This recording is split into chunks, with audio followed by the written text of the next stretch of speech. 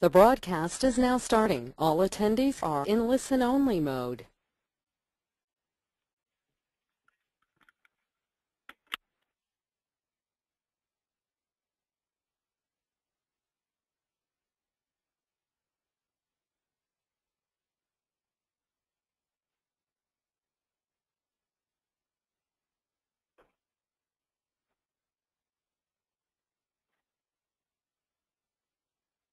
Good evening. You are listening to a webinar on psychogenic non-epileptic seizures, also known as PNES. Let me introduce myself. I am Lorna Myers, a PhD. I am a clinical psychologist who has been working for over 10 years with patients who have PNES. And I am also a neuropsychologist. I work at our clinical offices at the Northeast Regional Epilepsy Group, seeing patients. I am also a researcher and a consultant to psychologists around the country. I'm the director of clinical neuropsychology and the director of the PNES treatment program at Northeast Regional Epilepsy Group. So the purpose of this webinar is to educate patients and family and loved ones about PNES.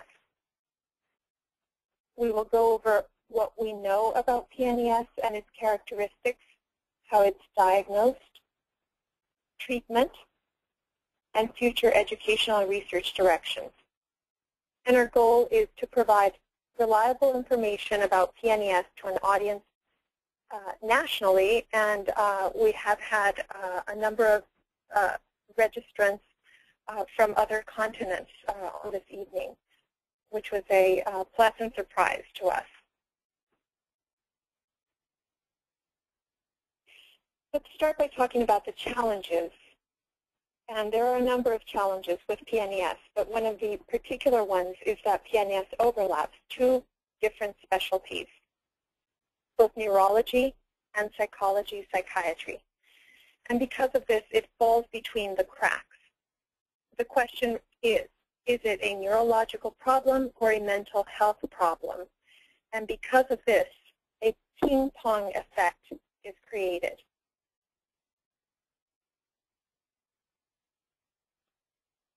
From a neurological perspective, PNES falls outside the scope of practice of neurology because it is psychological. This is somewhat surprising because inpatient epilepsy monitoring centers throughout the U.S. evaluate and diagnose up to 20 to 30% of their inpatients with PNES. Despite this, most centers do not have a PNES treatment program. So clearly, this is a patient population that is seen quite frequently by specialty epilepsy programs. What is more disturbing is that often patients diagnosed with PNES are discharged without a mental health referral. And this runs counter to the National Association of Epilepsy Centers guidelines for essential services, which states that Level 3 and Level 4 epilepsy centers must establish referral arrangements for comprehensive management of PNES.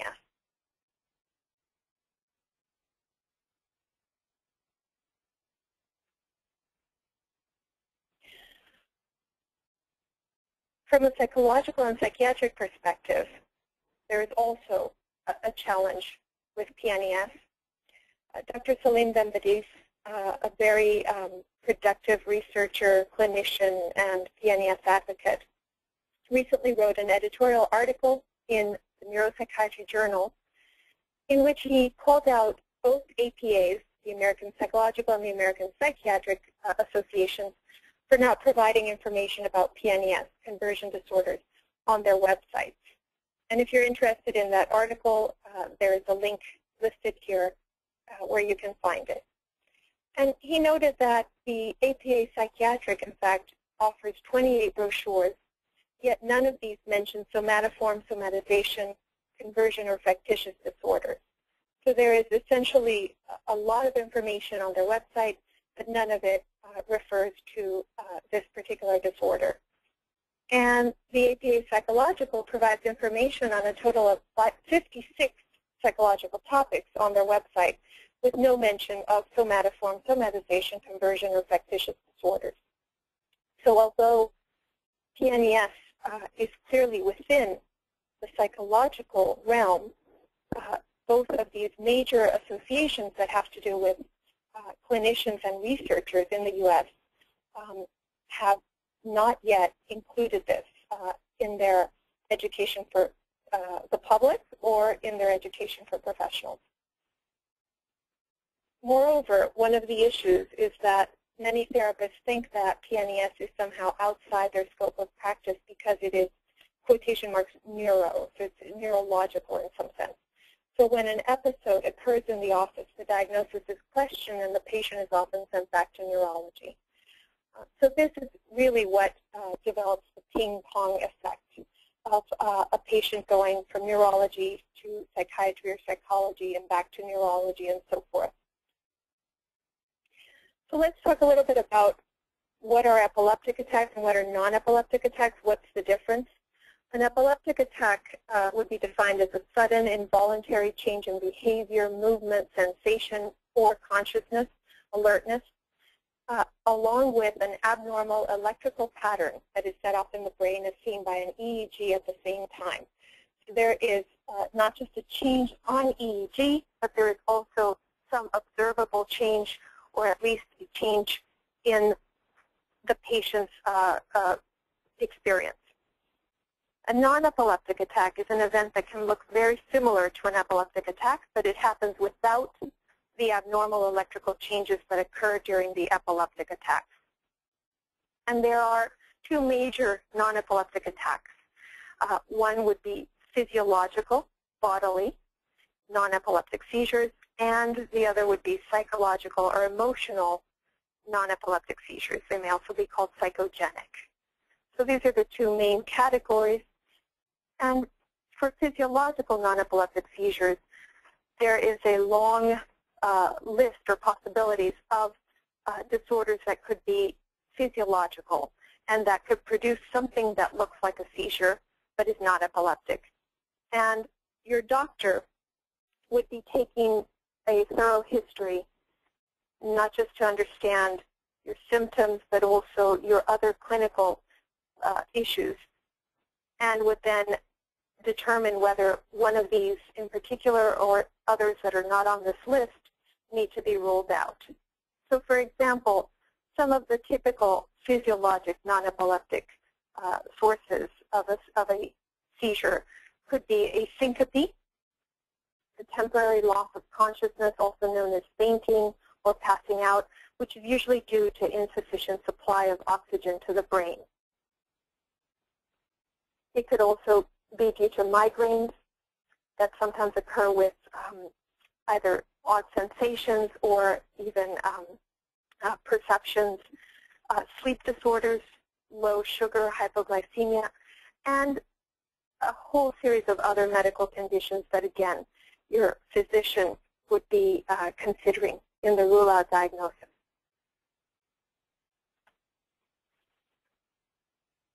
Now, the other large category of non-epileptic seizures would be psychogenic non-epileptic seizures or psychological. And these episodes are what we're going to be talking about tonight. So these episodes are triggered by psychological distress and further fueled by depression, anxiety, anger, difficulty reading emotions, and often a trauma history, although not always. So the question is sometimes, how can our mind be doing something that we don't know about or that we're not controlling? And in extreme conditions, psychology knows that the brain can activate and deactivate parts of itself. This is known as dissociation or splitting off of awareness, which is a feature that could happen in PNES. And during the episode, you may still be able to perform actions, but you may be unaware of what you're doing, or you may be unable to control certain your behavior. So now that we've defined what PNES is, the question is, what's the right way to call this disorder? And there's been a lot of discussions and back and forth as to how this disorder should be called. And that is important because the way that the scientific community names something really helps not just to understand it, to define it, but also affects the way that the condition itself is perceived.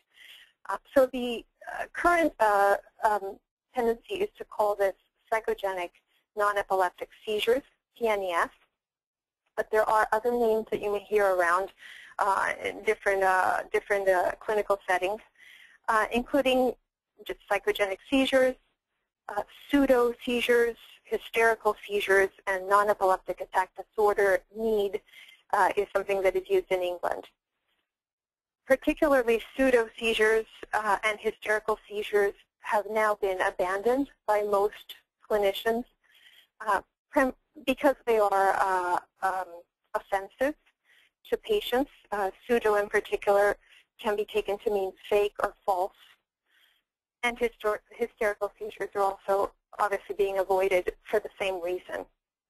They also can affect the way that the health professionals see the patient because this word, pseudo, has a negative connotation. So at this point in the United States, this disorder would be called PNES, and in England, NEAD. So what do PNESs look like? What do these episodes look like? And this is where the tricky part comes in, because they can look very much like any epileptic seizure. And they may change over time. So over the years, you may have a change in how your episodes present, and they may become more complex. These can include shaking, either of a part of the body or the whole body, paralysis, inability to speak, groaning, clenching, and so forth. And they can look very much like an epileptic seizure. The duration can vary, although often non-epileptic seizures tend to be, can be long and can actually even last several hours. There may be auras, which are simply warning signs prior to the full-blown episode. It could include either noticing that things look odd visually, sounds are different, or even physical changes, rapid heart rate, tightness in the chest, and so forth, and these precede the actual full-blown episode. There can be all kinds of movements. Like we said, there can be shaking, paralysis, parts of the body that are shaking or that are numb, and all the way to there being absolutely no movement and rigidity. There can actually be injuries during PNES, especially if there are falls or a loss of tone during the episode. And there is often a sense of semi-consciousness. Many patients say that they can hear what is being said and they have a sense of what is going on, but they often don't have the ability to speak. And there can even be urinary incontinence during some of these episodes. So all of this can overlap with epileptic seizures. So how would you diagnose PNES?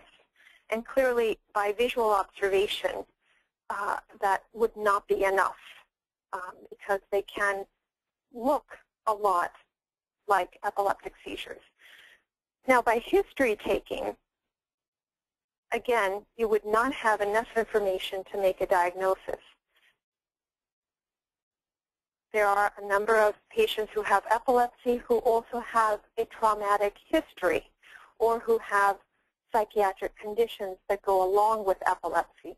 So the fact that someone has an episode that looks a certain way or they have a certain history would be insufficient to make a definitive diagnosis of PNES. And the same would go for a routine EEG that is performed in an office. You might be missing the information that you need to make a definitive diagnosis. The gold standard at this point is to use video EEG monitoring, and that is an electroencephalogram that is conducted in the hospital with a video machine over a period of time. You'd also, when you are looking for a diagnosis, would want to be seen by a neurologist or even better, an epileptologist. These are doctors who are specialized in neurology and who have subspecialized in epilepsy. You might also be looking for board certifications, American Board of Psychiatry and Neurology, American Board of Clinical Neurophysiology, and to find a doctor who is listed in the American Epilepsy Society. There is a link that I list right here that would be the place to go, and you can look for this doctor based on your location in the United States. You might also be looking for an epilepsy center that has a National Association of Epilepsy Centers level 3 or 4. So what is an electroencephalogram, an EEG? It allows the doctor to monitor electrical activity in the patient's brain during epileptic events.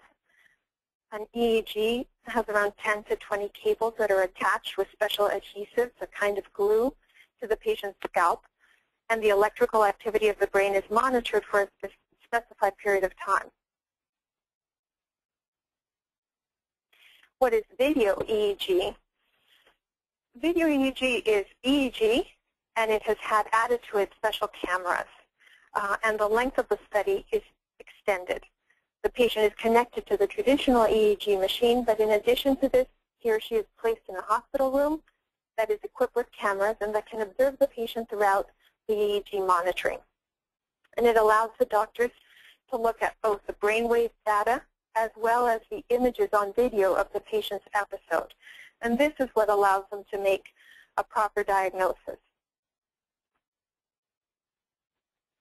So sometimes the question is, what if I don't have an episode while I'm in the hospital?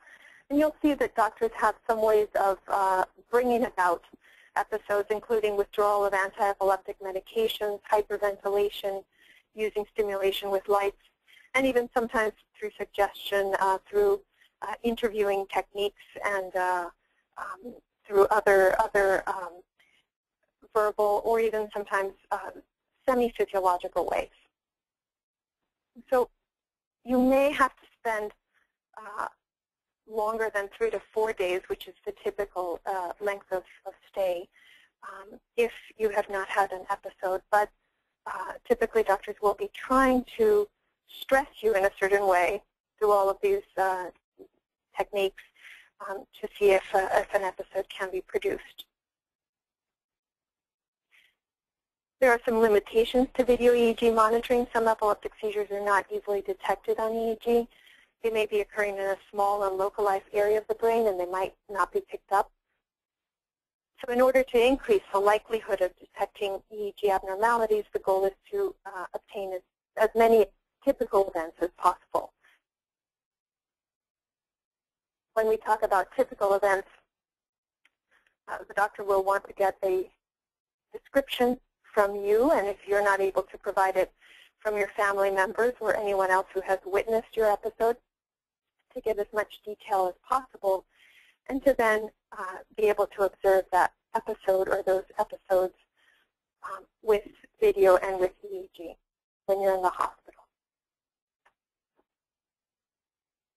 So some of the questions that are sometimes asked is including characteristics about PNES. How many people have PNES? The prevalence of PNES cases is not known, although it's been reported that out of 10 new patients seen in epilepsy outpatient settings, that would be an outpatient clinic, for example, 1 out of 10 might have PNES.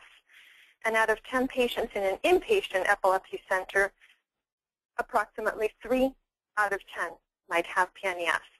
This is a pretty high number, 3 out of 10, 30%.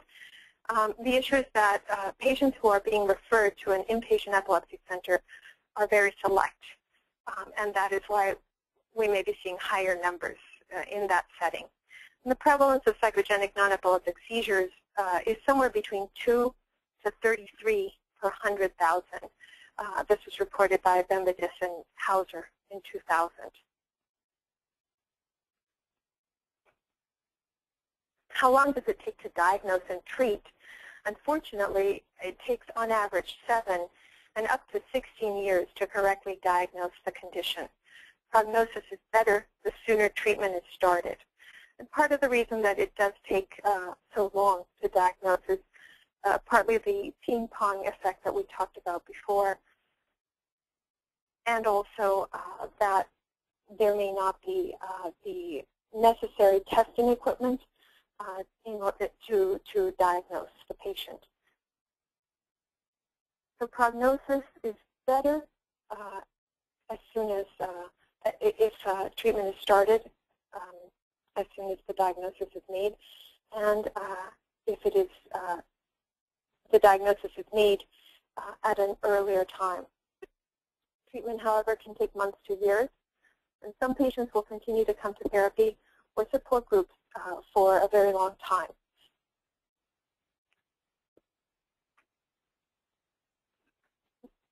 Question would be, who gets PNES, men or women? And it is much more common in women. Out of 10 individuals who develop PNES, 6 to 7 are women. We are finding now that war veterans and elderly are growing in numbers, so there are a greater number of war veterans who are also being diagnosed with PNES. And the most common age to start is in adulthood, anywhere from the 20s to 30s. Although there have been some case reports of very young children, as young as 4 years, who have been reported to have been diagnosed with PNES. The question is, can you have PNES and epilepsy? And there are a fair number of patients who have PNES and who also have epileptic attacks. And researchers have reported a wide range, anywhere between 4 to 50% of patients with PNES also have some form of epilepsy. And this, again, underscores the importance of video EEG. You do want to be able to diagnose if someone has PNES only or if someone has PNES and epilepsy. The treatment would be dramatically different. Can you have PNES if you've had a head injury? Yes. Many patients with PNES report head injuries, and about a third have had a moderate head injury. Neurological findings are also not uncommon. Just the recent ongoing research that we did at our center found that about 40% of a small sample had an abnormality on imaging, either CAT scan or MRI. And it's not yet clear if there is a significant connection between head injuries and a positive neurohistory and PNES, but definitely it calls for future studies. And this is something that we need to include in our understanding and our studies of PNES. How common is it to have a family history of epilepsy? Some research suggests that 3 to 4 out of 10 people with PNES report that someone in their family has epilepsy. So it's not that uncommon to have someone in the family who has epilepsy, and also many patients with PNES have witnessed seizures at some point in their lifetime. Now we're going to switch over to talking about some of the psychological characteristics of PNES. And we're starting with trauma and PTSD. Reports of 70 to 90% of patients with PNES have a trauma history. And trauma can be anything from sexual to physical abuse, bullying, psychological abuse, major losses, for example, the death of a very important figure, major illnesses, surgical procedures. Sometimes patients have had multiple very painful surgical procedures, sometimes at a young age, and also witnessing the abuse of another. The most common reported trauma is sexual or physical abuse, but we definitely do see some of the others. Now, those who have undergone trauma do not necessarily develop PTSD. And those who have PTSD and PNES are a smaller percentage, anywhere from 25 to 58% depending on the study and on the measures that were used. So the question we just answered, does everyone who has PNES have trauma or PTSD? No. And actually around 25% of patients with PNES deny trauma. So that is a pretty hefty percent of patients who deny trauma and who therefore obviously do not have PTSD either. Of the ones who've been traumatized, a small percentage goes on to develop PTSD. For those who have experienced trauma and who have developed PTSD, there are some very specific treatments that are available, which is a positive from a clinical perspective. And those who have no history of trauma and have PNES are still not well understood. It's not a large number of patients, but it's a significant group that are still unclear to most in terms of what could have contributed to this disorder, and definitely is another area that needs to be researched. Depression and PNES, depression is very high, and again, there are percentages of patients with PNES who are also clinically depressed, ranging anywhere from 50% to the 90%.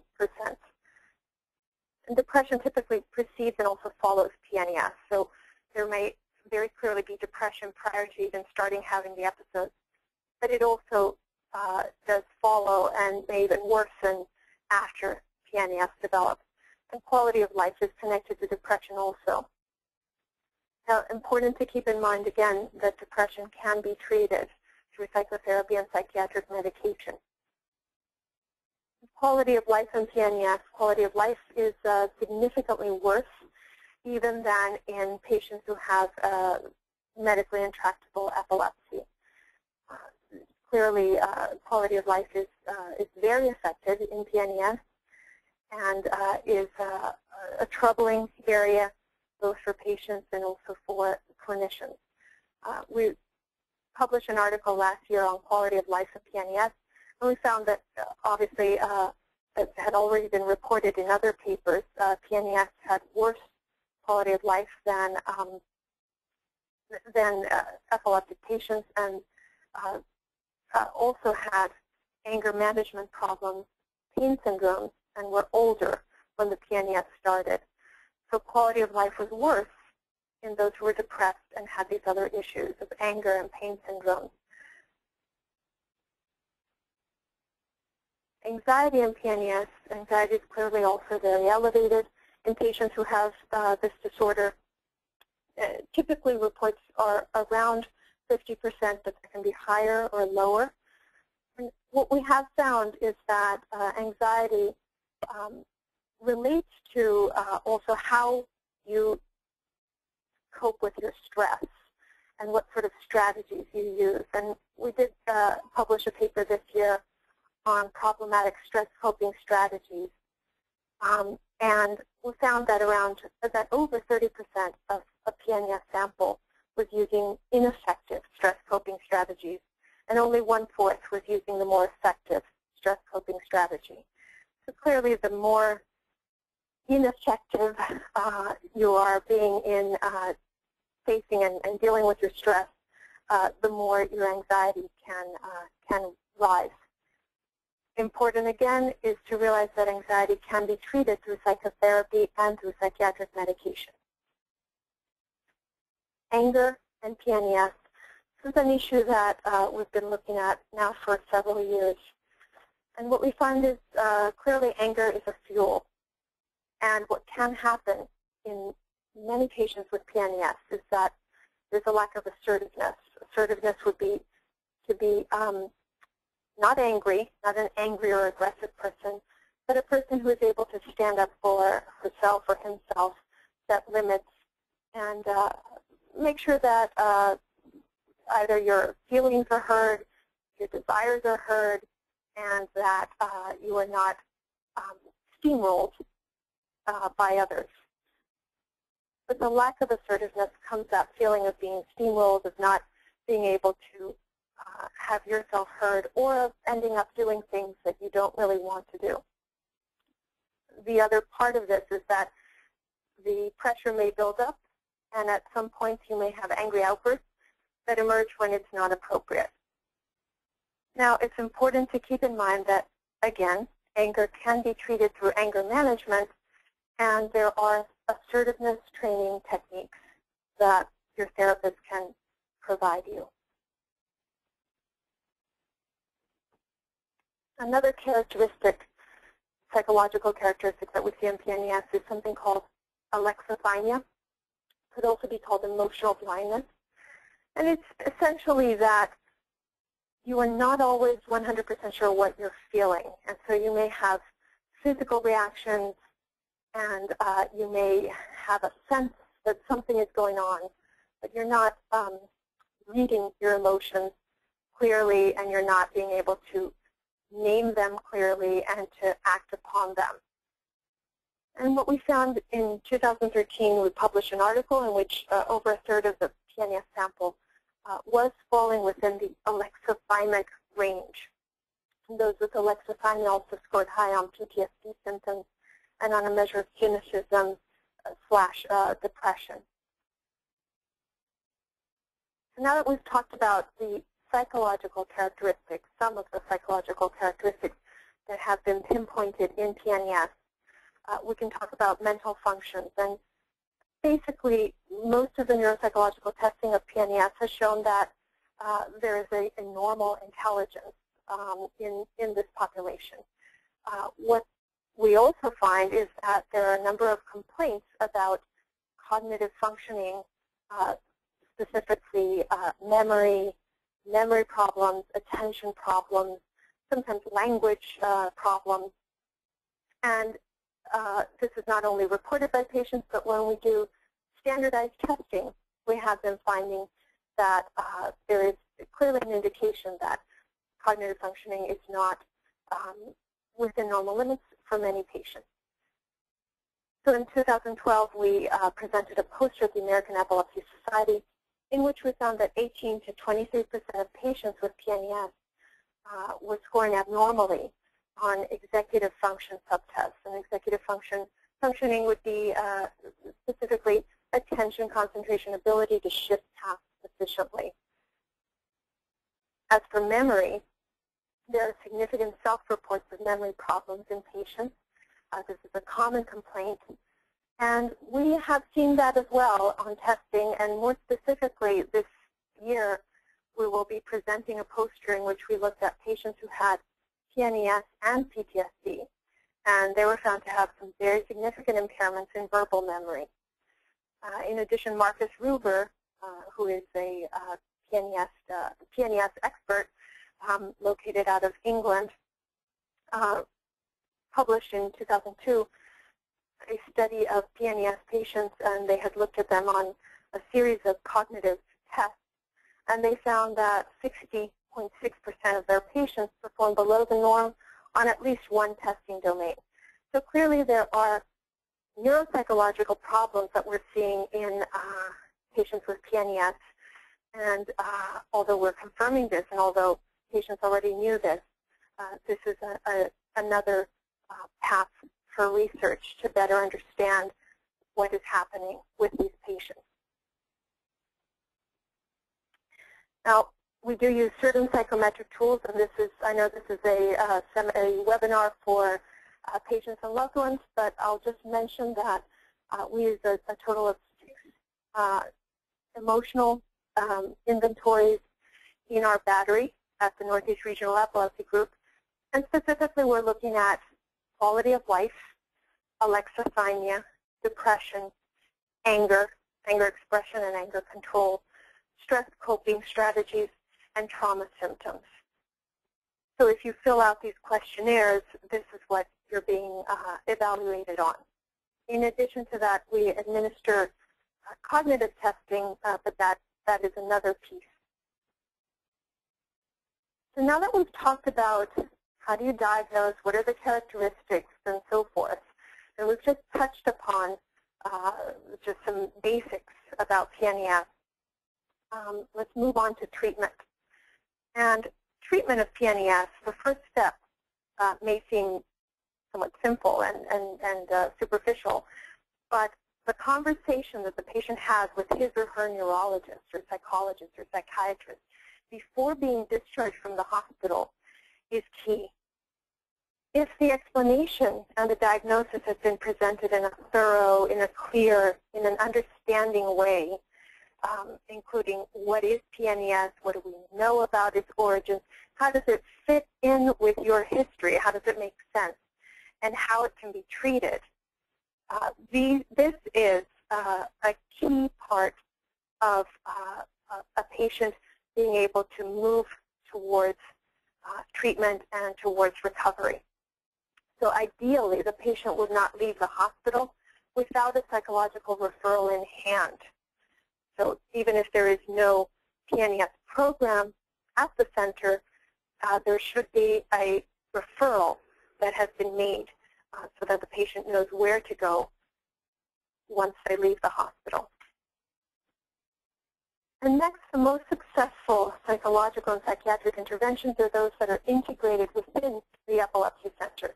So in other words, the psychologist or the psychiatrist would be part of the epilepsy center, part of the team.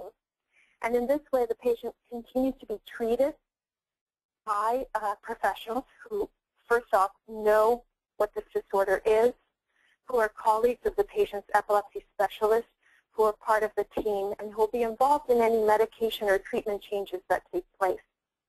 Now, the next best thing would be, even if this professional is not part of the hospital team, that this would be someone who is in close contact with the team, who understands what PNES is, and who would be able to communicate back and forth if needed.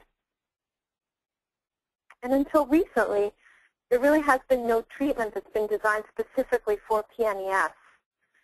There are some recent studies that show encouraging results in PNES treatment using cognitive behavioral therapy, also known as CBT. And CBT, just in a nutshell, is a type of treatment that focuses on your thoughts and behaviors and how those together fuel psychological problems and social difficulties. So the theory is how you think of and how you interpret an event will affect the way you feel and behave. So the more aware you become of your thoughts, and the more you realize that some of them are actually not even all that realistic or logical, allows you to then move towards change. And therapy is pretty intense, and it involves charting, homework assignments, learning relaxation techniques, and education in a variety of other ways.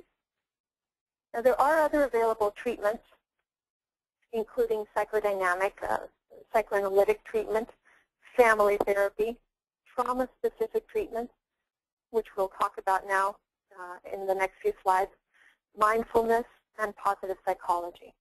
And there are a series of other theories in psychology that are also provided to different patients. The elimination of seizures or significant reduction in numbers has been reported in about a fourth to over half of the cases using any of the above-mentioned techniques.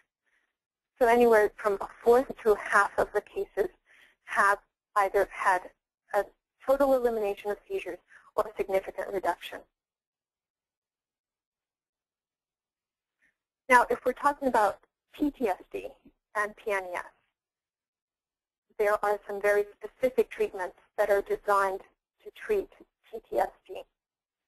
So rather than using a general treatment, you would now be using something that is much more targeted. And one of the most scientifically proven treatments for PTSD is called prolonged exposure therapy, also known as PE. The PE theory is pretty simple and basic.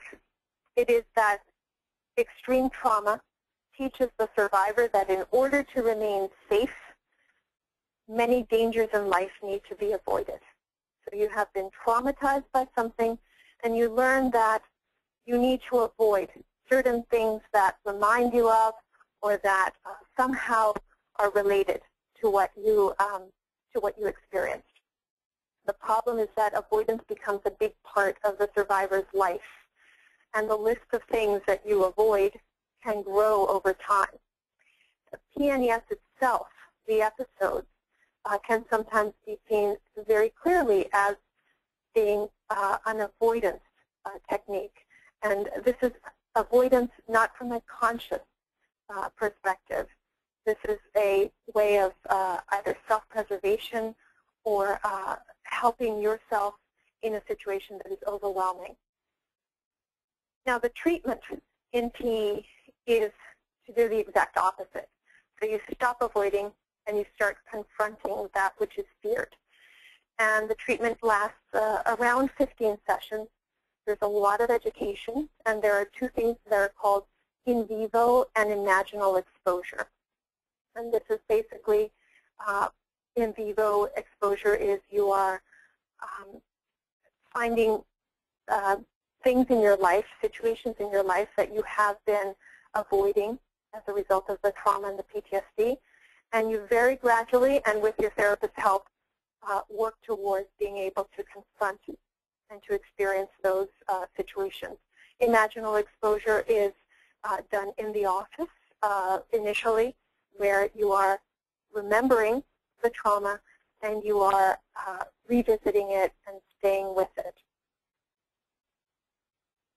So basically, just recapping, we talked about treatment and that there have been a few studies already done on cognitive behavioral therapy for PNES. There's also prolonged exposure therapy for those who have PNES and PTSD.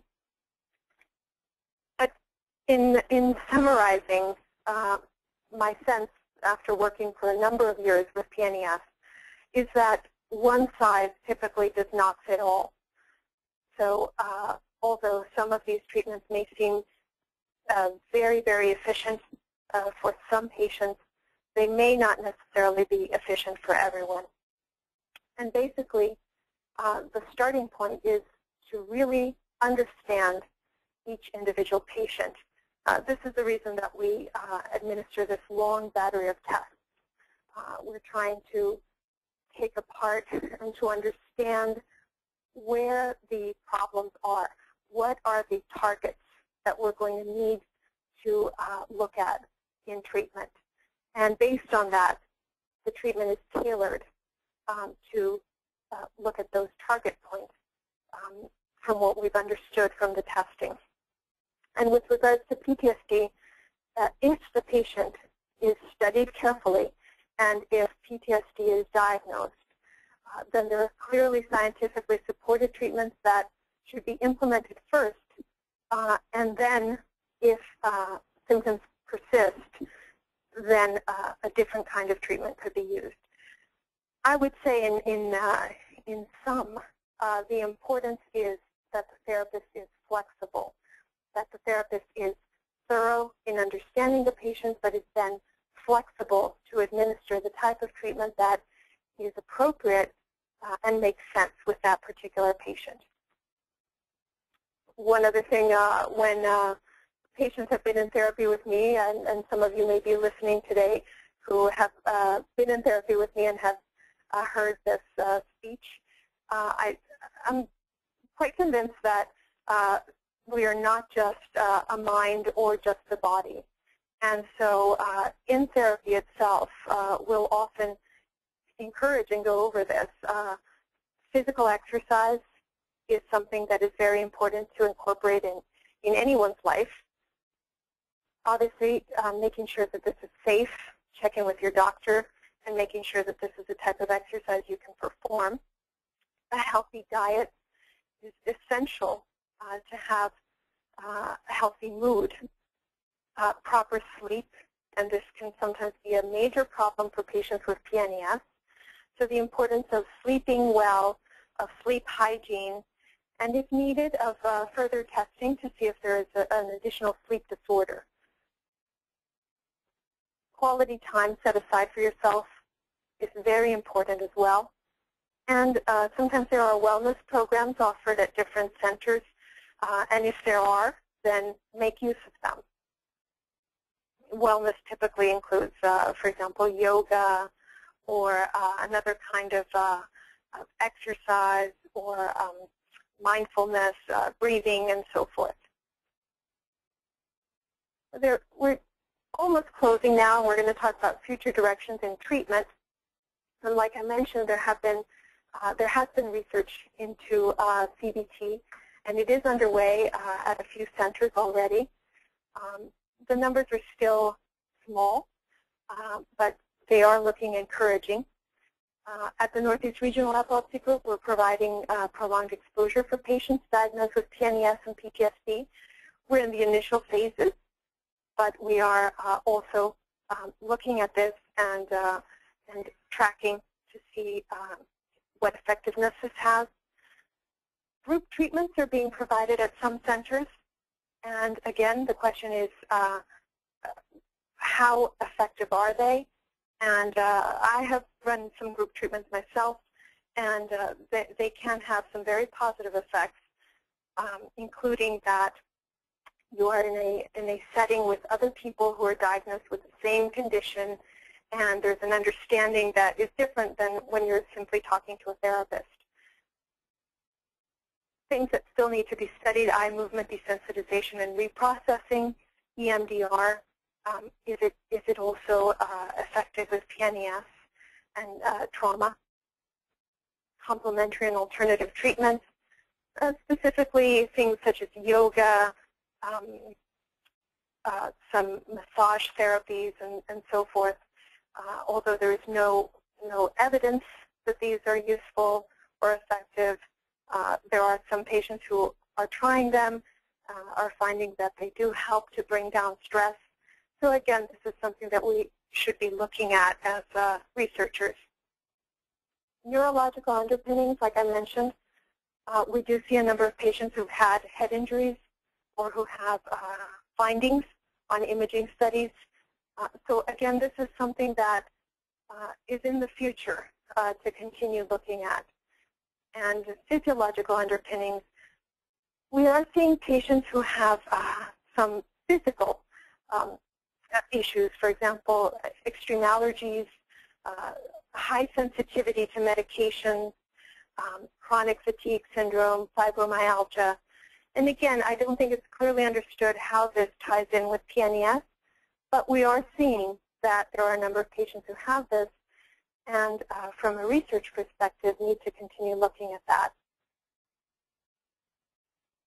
Education, this is really part of the reason why we did this webinar. It is essential that patients are educated, that their family members are educated, and that the professionals who work with them are educated. So we have put together this webinar for that purpose. We also have an upcoming release of a book that is called, it's actually called Psychogenic Non-epileptic Seizures, a Guide.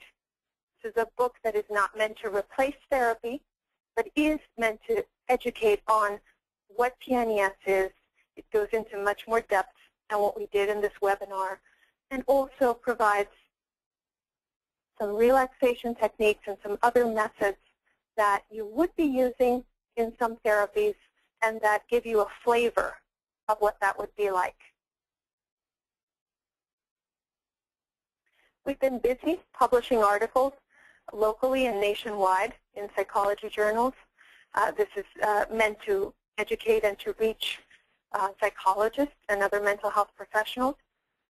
We've been busy publishing articles nationwide and internationally in epilepsy journals, again, about PNES and what we are understanding.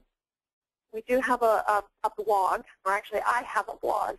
We have a website, and we also have a Facebook page that are all on non-epileptic seizures. And something that we have been thinking about, and that I discussed not that long ago with a very active epilepsy advocate called John, and who actually wrote a book from his perspective as the husband of someone who has PNES. The book is called Lowering the Shield.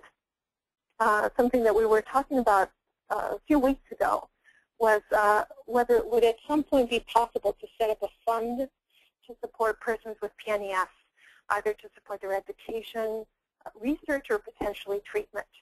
So this is something that is somewhat of a dream, but we have it floating around there and we're thinking about it.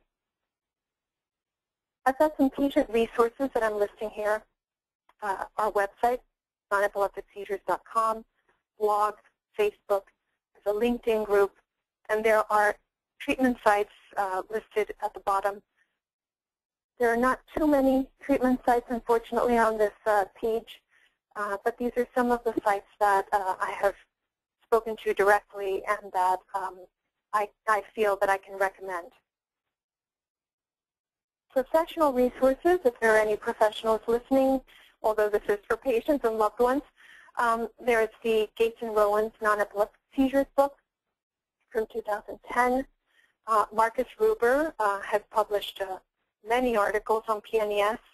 I would say one of the most comprehensive and most interesting ones from recent years is from 2008, called Psychogenic Non-epileptic Seizures, Answers and Questions. We've also been busy publishing articles on alexithymia, quality of life, trauma and PTSD, and stress coping strategies. And I thank you very much for attending this webinar. Feel free to share with others. And just stay tuned because we may be putting together another webinar either for patients and loved ones or for professionals.